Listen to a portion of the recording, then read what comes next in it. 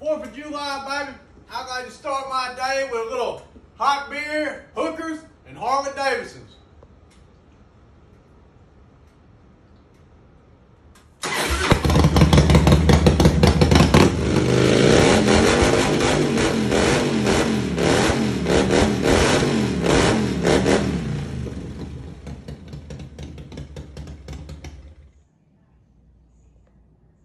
That's right, man. There's no better day than America's birthday. 245 years of kicking ass and taking names.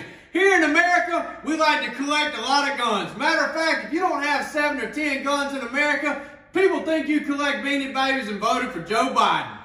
4th of July, baby, where we take out a second mortgage on our house to buy stuff like this.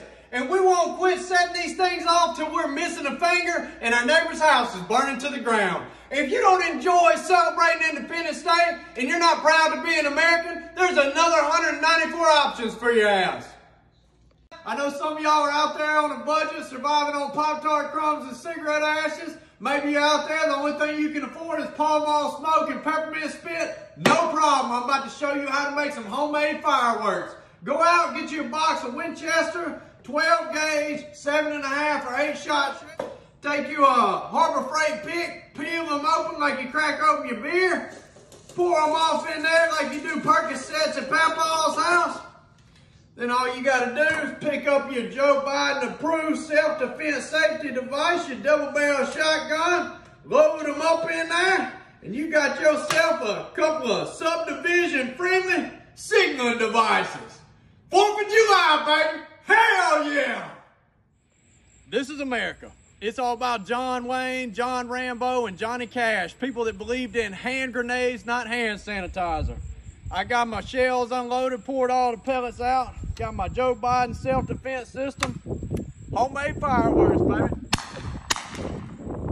Hell yeah. Fucking America, baby. Bald eagles, bald ammo, and bald fucking pussy. We about to drop brass and dick pics in your mom's DMs. Red, white, and blue fucking burnouts. Let's get it, baby.